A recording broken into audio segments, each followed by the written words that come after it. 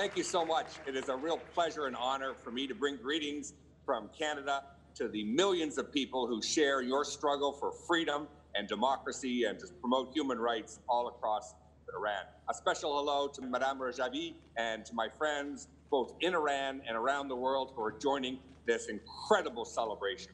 I'm so thrilled to associate myself with this great struggle. I've had the great honor and privilege for the last 5 years to work with the NCRI, and I have to tell you, their plans for the future, a bright future of Iran, are incredible. Their organizational capacity is second to none. The significant popular support that it enjoys in Iran and with the Iranian diaspora around the world is incredible and is an inspiration. I am inspired by their sophisticated use of technology, but most importantly, I admire the determination for freedom inside the heart and soul of every Iranian in Iran and around the world.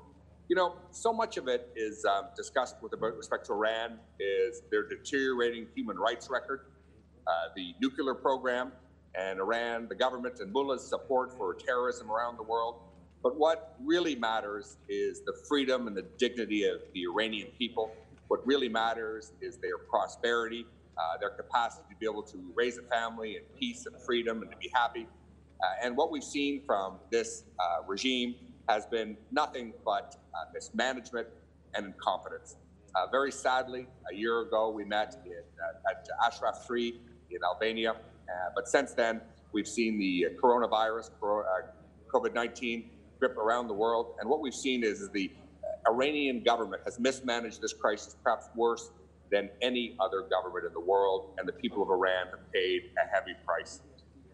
We look forward to the day of a future Iran where we can gather to celebrate the success of the NCRA and to celebrate the success of the Iranian people in Tehran next year.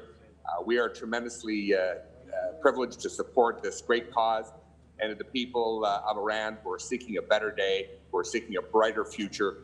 Let me tell you, the people of Canada strongly stand with you and will fight for you, and you will remember who stood with you in these dark, dark hours. So I say to the mullahs, your time has come. I say to the mullahs, it's time for you to go.